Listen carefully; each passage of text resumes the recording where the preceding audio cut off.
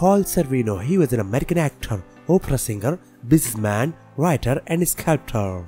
He often portrayed authoritative figures on both sides of the law and was known for his roles as Paulie Cicero in the 1990 gangster film Goodfellas and Phil Serrata on the TV series Law & Order. He was born on 13th of April 1939 in New York, United States.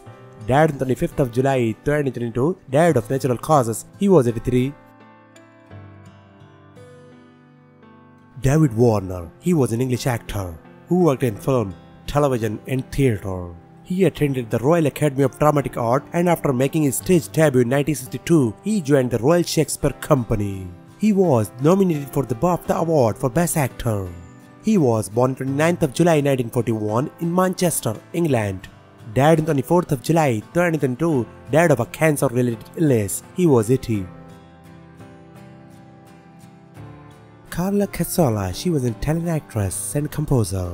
Cassola was also a voice actress and has won a silver ribbon for the dubbing of Tilda Swinton in Orlando.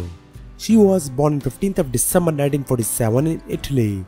Died on 24th of July 2022. Cause of this renown, she was 74 years old.